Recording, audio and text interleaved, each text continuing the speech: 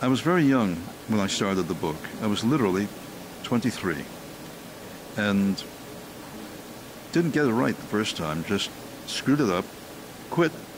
I had children to feed, and eventually went back to it, as I said today, because my wife, the children's mother, wanted to know how it came out. She was very fond of it, and she sort of prodded me into trying it again, even though I was doing bread and butter writing too. So I'd buy time with a magazine piece or an interview, and then come back and work on The Last Unicorn for a while, which is why it was put together in a very spotty style. Then I went over it to make it look as though I knew what I was doing all along, because that's what you do.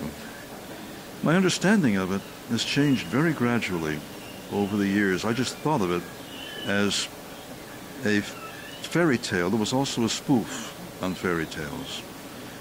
And that's certainly true. But I think what got me, and continues to get me, is the people who come up afterwards or before try to tell me about what the book meant to them, or the movie, and start to cry. Sometimes they simply can't get the words out. I can spot it a long way off. And I feel like Schmendrick, the magician, when he casts real magic for the first time, picks himself up because he's fallen on his face doing it, and thinks, I wonder what I did. I did something.